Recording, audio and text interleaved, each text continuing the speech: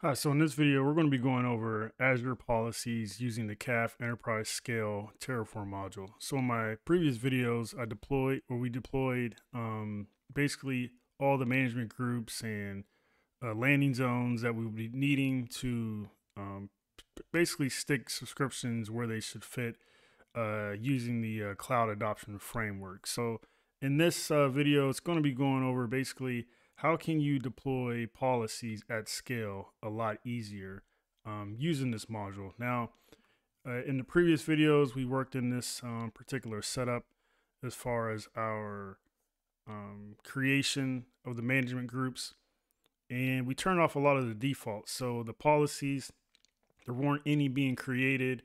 We created this lib folder here, and basically this lib folder is essentially where your archetype definitions, policy assignments, policy definitions, policy set definitions, which are essentially initiatives, and everything will sit. So based on the documentation here, if we go, there's some good information that you can find on the wiki. And sometimes it can kind of get confusing. You can see that there's some stuff about control policy enforcement modes, creating custom policies, initiatives, and assignments, and all of the sort. So as you can see, they have a parameter. Pull up the code again here.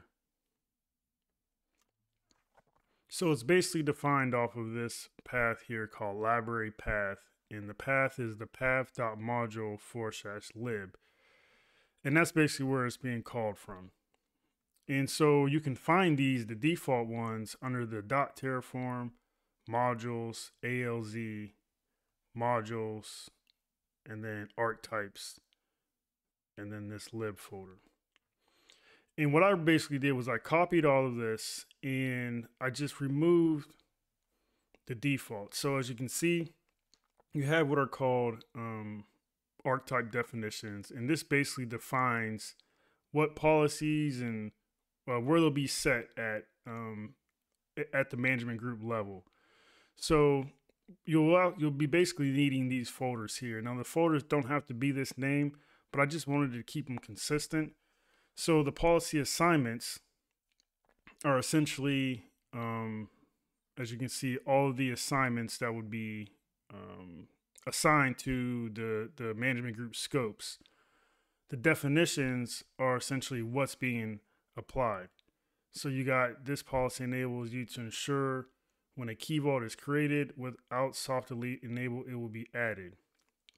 So as you can see, you have the parameters and then the policy rule. We got some other ones like deny an RDP from the internet. So you got some, parameters, policy rules, and things of that sort. So then going down, we also have the policy set definitions. Now, policy set definition is essentially an initiative that has multiple policy definitions a part of it. So let's pretend like our initiative is to improve network security. So we have a policy initiative that's called enforce security on VNets or something like that. So in that policy set definition, we'll have maybe deny VNet peering or deny RDP from the internet and, some other stuff there. So it's just a way to kind of group multiple definitions within a set. So what we'll do here is, so basically what I do have is a custom archetype definition, and I'm basically setting, so I have this custom landing zones, and if we look back in my Azure portal here, here's how my management groups are set up from the deployment. I got Let Me Take You as the management group, and then we have our landing zones, and then the custom ones that I created, as you can see from this custom landing zones parameter, which also gets defined here as well. So where it says custom landing zones equals local.custom landing zones. And then I also have this platform, which creates a connectivity landing zone, but I also just went ahead and added a separate management group under that. So in case, you know, you wanted to have separate connectivity subscriptions under this main one here. And so what we need to do is take the, let me go back into the archetype definition. So how I have this set is the archetype config and the archetype ID that it's going to be using is called default_empty. And if we look under our archetype definitions, I have this file called archetype definition_default_empty.json. And as we can see, the name is default empty. And we essentially have no policy assignments, which would be the policy assignments here. We have no policy definitions and no policy set definitions. And just kind of looking at the main, the assignments, we're going to we're going to put that inside our root archetype definition. So that means when we assign it here, or when we create the definition here, it would then be assignable at the, lower level groups. So let's say, for example, we want to take the default, and these are just defaults. You can create your own policy assignments. You can create your own policy definitions. These are just some good ones to start with for Microsoft's best practice recommendations. So let's say we take the one that says deny subnets without a NSG. So we can see that the name is deny subnet without NSG. So what we want to do is we want to take this name, and actually this is the policy definition. We want the, yeah, that's correct, policy definition. So what we'll do is we'll go into this root template and we'll put it here. Double quotes. So each one that you want, if you got a new one, you just do a new line and you add another one just like that. So once that gets created or added there, this policy definition now is able to be utilized in your other archetype management groups. So it gets created here at the root management group level, and inside our Azure policy, that's going to show up as a definition. And once this loads, it'll show here so it'll show definition location, and it will be at the let me tech you location, and then we can assign it where we want down there. So you can have ones that actually are assigned at the root level that apply to everything, and then you can have ones that are created at the root level and then apply to just specific management groups. So now we're going to also place this on our archetype default empty, and the assignment is going to be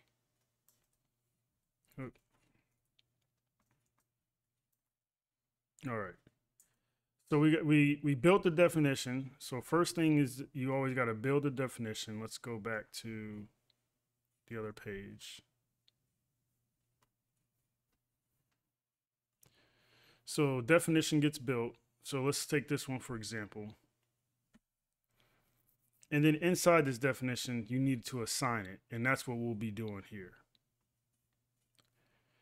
So now that we got that assigned, now how this actually knows where to deploy it to, if we look at our settings.core again, the archetype ID is going to be default_empty. So unless you wanted like another archetype ID to, manage that particular deployment, then you'll change that there. So this ES Corp one would be under the ES Corp, and that's the name. So it's not based off of the file name. Again, it just needs to be in that .json format. It's just consistency wise, so now you can find it a lot easier. The ES Corp is what's being used. So now if I do a terraform plan,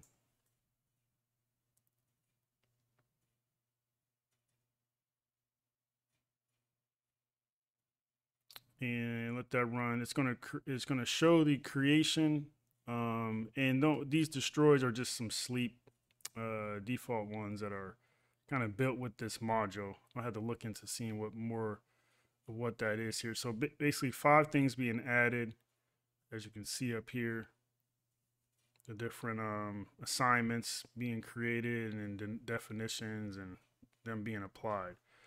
So we're going to do a terraform apply, and then I'm just going to do an auto approve. It's my test environment, so just to speed things up.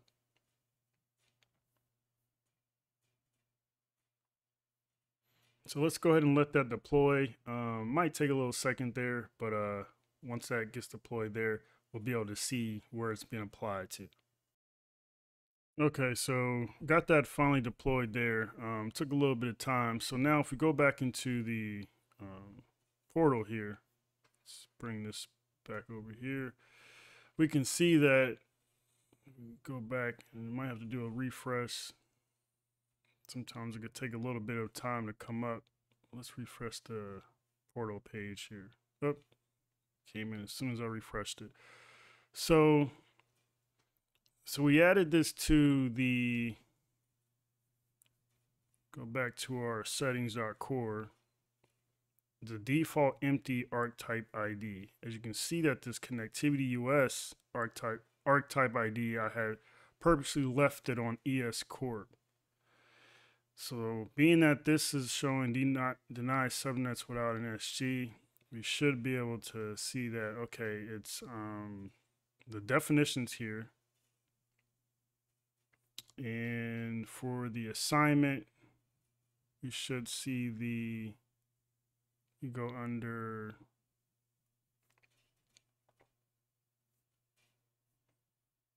oh, that's actually, you probably need to go under the, also landing zones.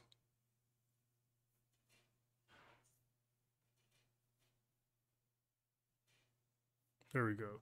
So we deployed it at the actual lower level management group. So let me take you deployment. And then if we look at the production, that it's also there. And then if we click on the connectivity, it's not there.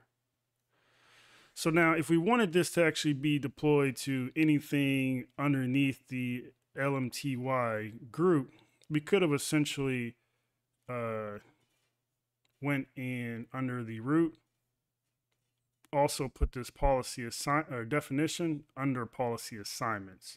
So it would have made it something there. So something you would probably want to do maybe at like the root level would be like things like tagging policies or stuff that would be wide scale, the same across all the management groups, but kind of want to keep it scaled down to the particular management groups. That way you can easily or more easily define or troubleshoot anything that you may need to kind of pull in and out of things so that you're not doing it at a wide scale. So that's basically it. So as far as like the policy assignments, if you ever need to create your own, these are kind of good templates to start with. You can kind of get an idea on like the type, the API versions they're using, what kind of name, and stuff like that. So you can easily, you know, kind of see like how some of these are set up. They can get kind of confusing when they start to get into some of these like ones that have, or actually the policy definitions. Let's look at those. So the parameters, just making sure you're getting the right fields in. They do have some tools out there to help make sure you're getting the right parameters. You can also grab this same information from the Azure portal. So if you actually go into the particular, that's the assignment. Let's go to the definition. So if you go to the definition, it should have a, down here, you can see same information that you would have. And then the parameters, you know, parameters that you're going to supply and things like that. So it's also good to create custom ones versus going or editing the built-in ones in case you ever need to revert back to one of those. So that's it as far as like the policy definitions and assignments. It can get a lot more deeper in terms of like things you need to set up, but that's it in a nutshell. I would kind of go through and maybe test out some differences in terms of like how you're scoping it out in your custom landing zone architecture. If you have any questions in regards to the setup or how to define some of the things, let me know. As in myself, I'm still learning a lot of the CAF enterprise scale terraform module settings. So as you have questions, they can help me kind of look and define anything that I might miss and need to like kind of look through myself. So again, if you, please like and subscribe. If you have any other recommendations as far as like things you would like me to look at in regards to this module, drop me a comment down below and I'll be sure to get back with you. Again, thanks for tuning in. Hope to see you next time.